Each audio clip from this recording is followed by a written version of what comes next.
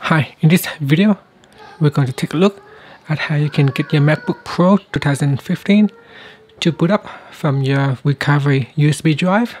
So this USB drive have an installation file for the MacBook Pro. So the one that I have on this USB drive is High Sierra. So what you need to do is first make sure that you power down your computer by pressing on the power button for 10 seconds.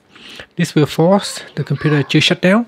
Then we're going to place the USB drive into your MacBook. So place it into your USB port on the side of the computer, right here. And then what you want to do next is press on the Option key down here. So press and hold to the Option key and then press on the power button. So once your computer starts up, just continue to hold.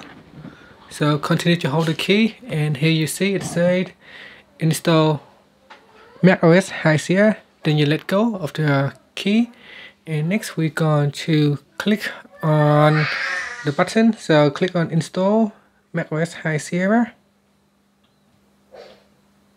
and from there you'll be able to boot from your USB drive, so you can do whatever you need to do after that. And that's it. That's how you can boot from your USB drive or the recovery drive.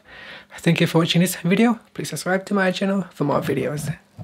Okay, once you get into macOS utilities, you can then proceed to install macOS or do whatever you need to do from the USB recovery menu.